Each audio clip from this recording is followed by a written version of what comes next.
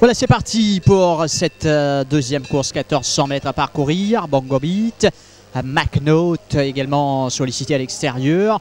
Bongo Beat qui a l'avantage sur McNaught. Shackleton s'est installé en troisième position. À son extérieur, Tide of Fortune de nouveau. Ensuite, Jungle Skyline, Captain Matthew, Kowloon Bay. À l'arrière, on retrouve Royal Performer, Inside Out et fermant le cortège, le favori Yodaman. Les chevaux quittent le tombeau à l'Arctique pour entamer maintenant la descente, environ 900 mètres à parcourir pour Bongo Beat. Une longueur d'avance sur McNaught. Shackleton bien placé sur les barres en troisième position. Tide of Fortune. Ensuite Jungle Skyline, Captain Matthew en dehors. Kowloon Bay, Royal Performer. À l'arrière, on retrouve le duo Yodaman et Inside Out. Bientôt plus que 600 mètres à parcourir à la rue du gouvernement, avec Bongo Beat qui pourrait se montrer dangereux dans ces circonstances. Une longueur d'avance sur McNaught.